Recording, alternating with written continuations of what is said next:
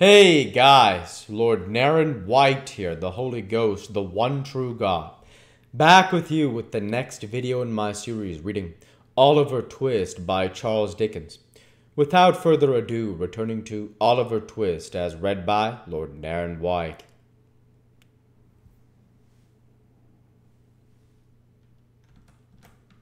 Acting upon this suggestion, they adjourned to a neighboring apartment, where Mr. Brittles, being called in, involved himself and his respected superior in such a wonderful maze of fresh contradictions and impossibilities, as tended to throw no particular light on anything, but the fact of his own strong mystification, except indeed his declarations that he shouldn't know the real boy, if he were put before him that instant, that he had only taken Oliver to be he, because Mr. Giles had said he was, and that Mr. Giles had 5 minutes previously admitted in the kitchen, that he began to be very much afraid he had been a little too hasty.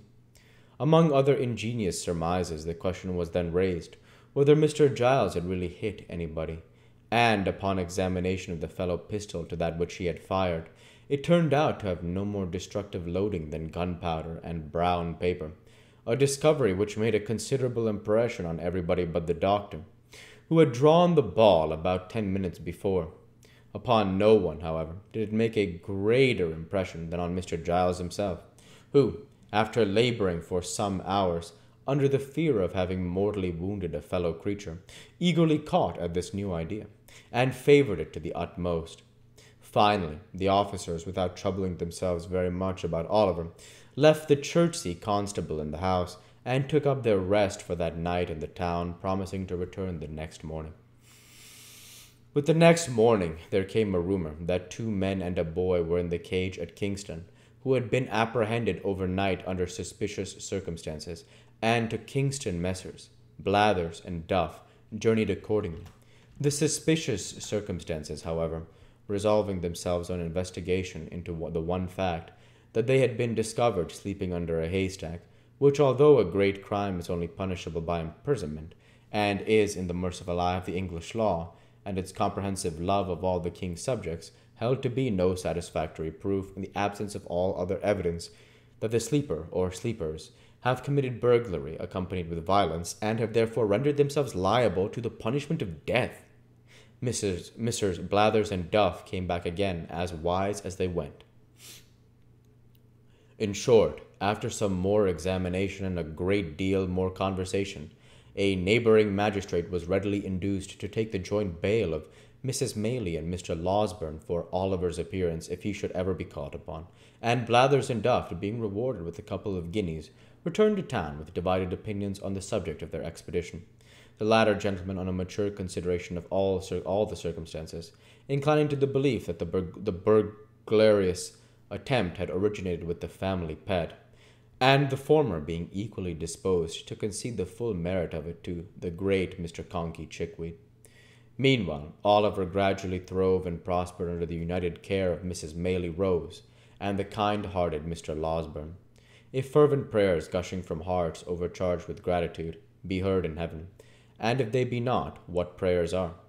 The blessings which the orphan child called down upon them sunk into their souls, diffusing peace and happiness.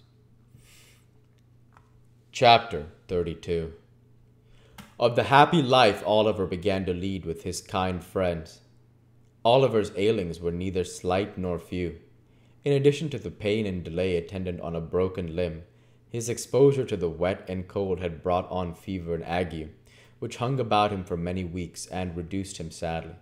But at length he began, by slow degrees, to get better, and to be able to say sometimes, in a few tearful words, how deeply he felt the goodness of the 2 sweet ladies, and how ardently he hoped that when he grew strong and well again, he could do something to show his gratitude, only something which would let them see the love and duty with which his breast was full. Something, however slight, which would prove to them that their gentle kindness had not been cast away, but that the poor boy whom their charity had rescued from misery or death was eager to serve them with his whole heart and soul. "Poor fellow," said Rose, when Oliver had been one day feebly endeavoring to utter the words of thankfulness that rose to his pale lips. "You shall have many opportunities of serving us if you will. We are going into the country, and my aunt intends that you shall accompany us. The quiet place, the pure air, and all the pleasure and beauties of spring will restore you in a few days. We will employ you in 100 ways when you can bear the trouble." "The trouble!" cried Oliver. "Oh, dear lady, if I could but work for you, if I could only give you pleasure by watering your flowers, or watching your birds, or running up and down the whole day long to make you happy, what would I give to do it?" "You shall give nothing at all," said Miss Maylie, smiling. "For as I told you before, we shall employ you in 100 ways, and if you only take half the trouble to please us that you promise now, you will make me very happy indeed." "Happy, ma'am!" cried Oliver. "How kind of you to say so!" "You will make me happier than I can tell you," replied the young lady. "To think that my dear good aunt should have been the means of rescuing anyone from such sad misery as you have described to us would be an unspeakable pleasure to me.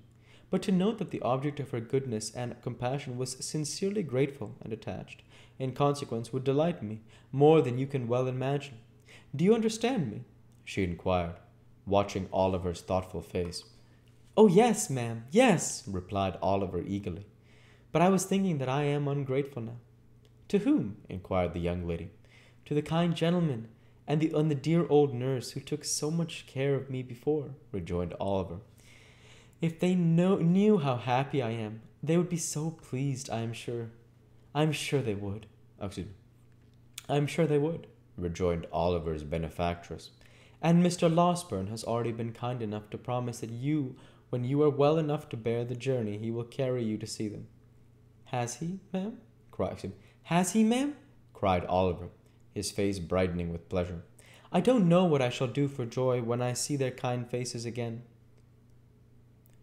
In a short time Oliver was sufficiently recovered to undergo the fatigue of this expedition. One morning he and Mr. Losberne set out, accordingly, in a little carriage which belonged to Mrs. Maylie. When they came to Chertsey Bridge, Oliver turned very pale, and uttered a loud exclamation. "What's the matter with the boy?"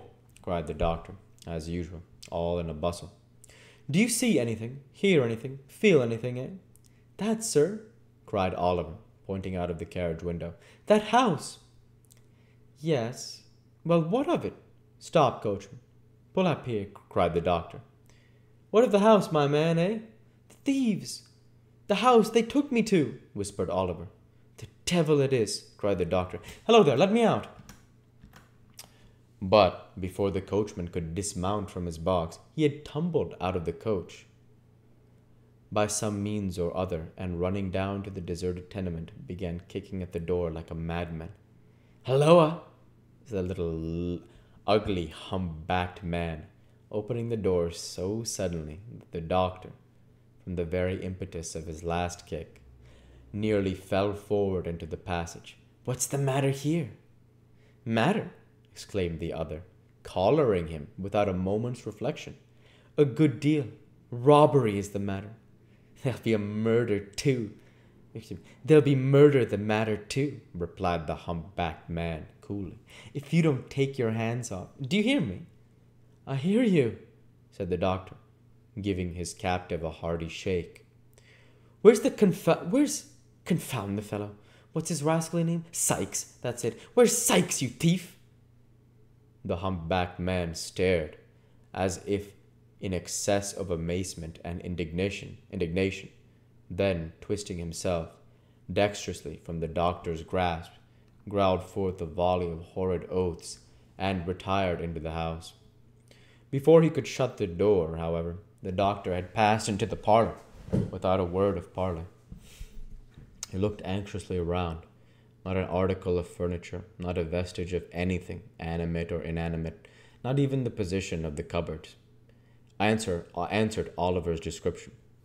"Now," said the hump-backed man, who had watched him keenly, "what do you mean by coming into my house in this violent way? Do you want to rob me or to murder me? Which is it? Did you ever know a man come out to do either, in a chariot and a pair? You ridiculous old vampire," said the irritable doctor. "What do you want, then?" demanded the hunchback. "Will you take yourself off before I do you a mischief? Curse you!" As soon as I think proper," said Mr. Losberne, looking into the other parlor, which, like the first, bore no resemblance whatever to Oliver's account of it. "I shall find you out some day, my friend." "Will you?" sneered the ill-favored cripple. And we'll go ahead and stop there for this week. As usual, I want to say thank you for watching, and I hope you enjoyed. Please like, comment, and subscribe, as it greatly helps the channel. Light be with you all. Take care, and thanks again.